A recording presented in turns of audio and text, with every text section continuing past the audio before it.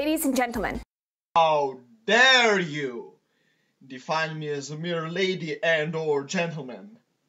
How do you not see that I am an attack helicopter?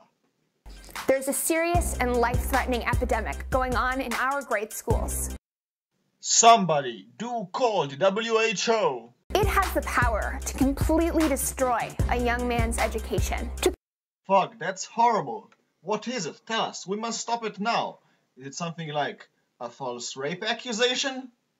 Throw the entire school day off track, compromising the education of millions.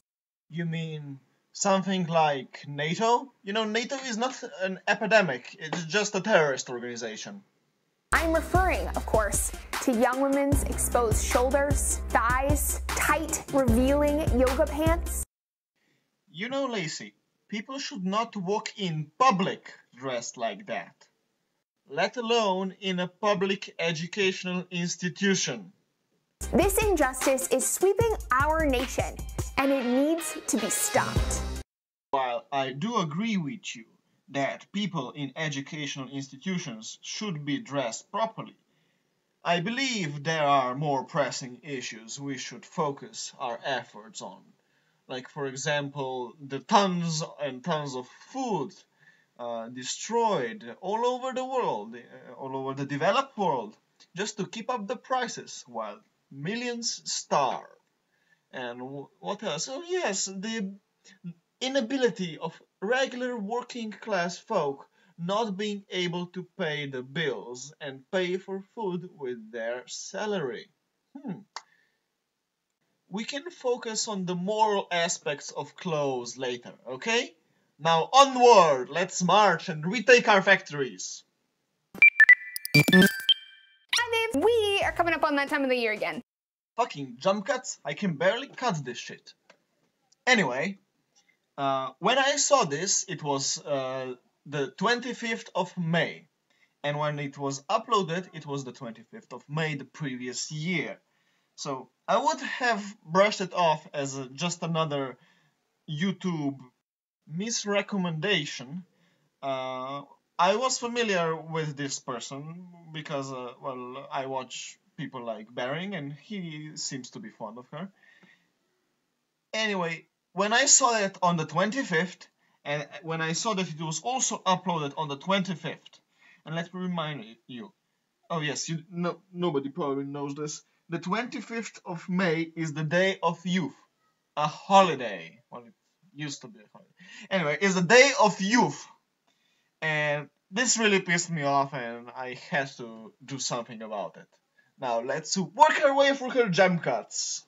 Onwards, behind the red banner we march. Dress codes have been a point of controversy for the last few years, and I think rightfully so. Imagine showing up to church naked. Imagine showing up to somebody's wedding in your swimsuit, or going to a restaurant in a swimsuit. Imagine walking topless around the city.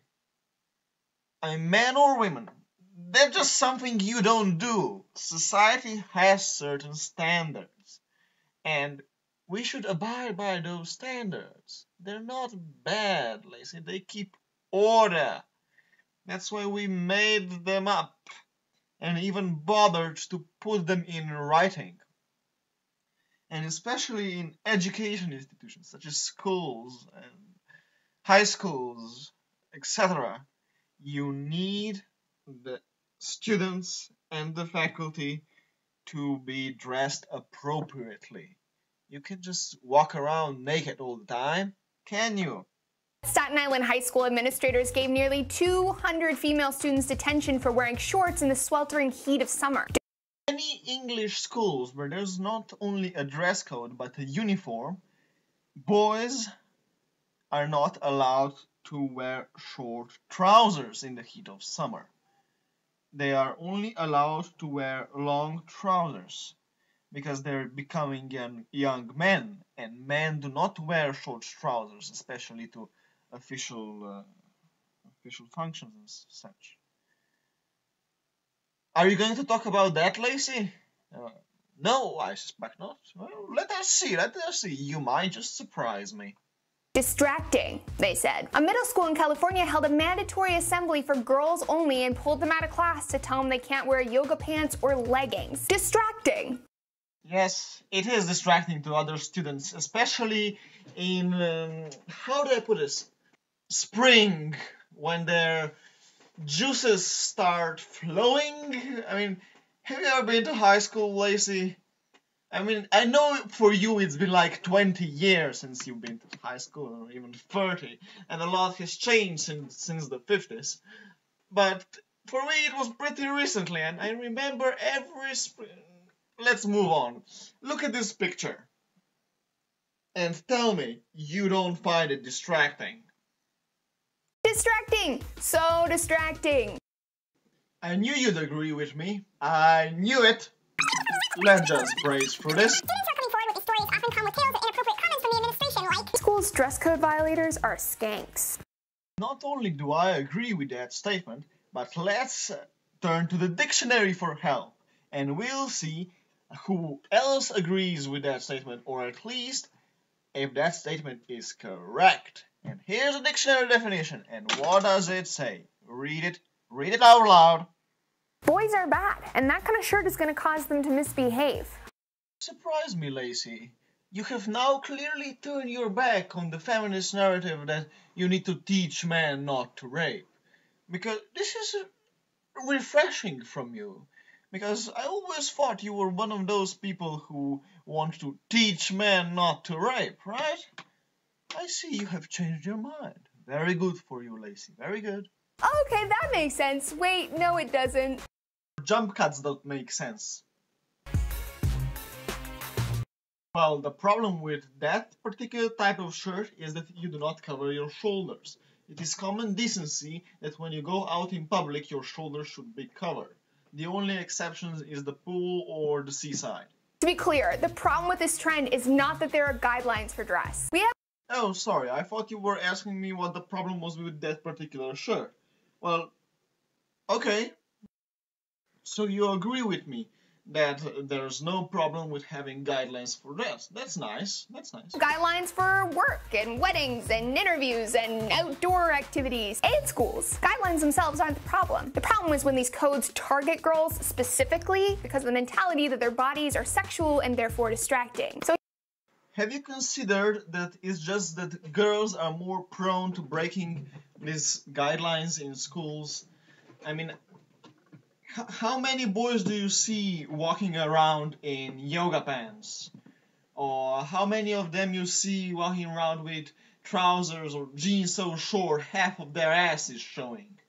Well, I never seen that. I know that you live on the other side of the world, but I seriously doubt that things are so different where you're from than over here. here are 5 reasons why dress code double standards are kinda definitely sexist. For fuck's sake, Laci. It's not a double standard, it's enforced on all students. Number 2, it tells boys, many of whom are children, I might add, that girls' bodies are inherently sexual regardless of context. It teaches boys that it's acceptable to disrespect girls and misbehave if they can see her skin. Instead of teaching boys that they're responsible for their own actions, it teaches them that girls are responsible for them. This is an extraordinarily dangerous lesson that we teach boys. It's part of how we set the stage for harassment, sexual assault, and victim blaming. Boys are bad, and that kind of shirt is going to cause them to misbehave.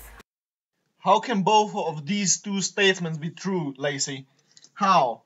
How can the statement, boys are bad and will misbehave if you look sexy, be wrong? At the same time, the statement, boys are evil, is true. How does those two work together?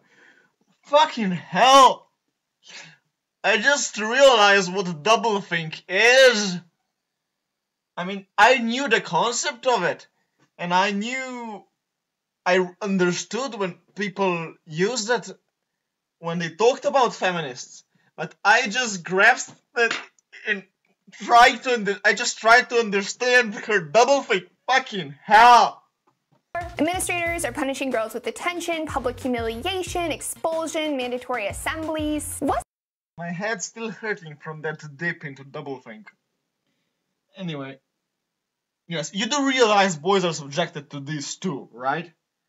You do realize that boys are not only subjected to dress code standards, but they are also subjected to discrimination in the classroom for being boys and for acting more like boys. In the Anglo-Saxon, Anglo-American world, they get detention. I mean, here it's illegal to keep people against their will, but you do what you do. Yes, as I said earlier, both genders, sexes, or whatever you want to call them, are subjected to the same rules. It's just that girls like to break them more often, and boys like to dress the same all the time. I remember a case of a guy 1 year younger than me in high school. Came to school in a shirt, this sporty shirt that doesn't have sleeves, that only has the kind you showed in the picture earlier, and all the teachers told him that it was not appropriate for school. He wasn't sent home because, well, but he was told very explicitly that he should not come to school dressed like that. The thing that seems to be flying over all these administrators' heads, the reality of middle school and high school is this: everybody is distracted. It's their job to undistract them as much as possible. That's the point of school. Learning, not being distracted. You can be distracted on your own time. Everybody's bodies are changing, crushes, it's all new, it's all exciting, and that does not belong into an educational environment. If you want to kiss your boyfriend, go do it in your park. If you want to be naked, go do it in your own apartment, your own house, not in the school. This was depressing. You ruined a double holiday for me, Laci. You ruined a double holiday for me. When I was searching for yoga pants, I came across this picture. Now, as our video is winding down, enjoy. And know that what she is describing is exactly this. The problem is that boys don't go to school in yoga pants. So boys, go to school in yoga pants and see what happens. Yes, I cut a lot of her original video out. If you want to see it, the link's in the description. I just couldn't bear anymore. Goodbye, take care, and bye Nokia.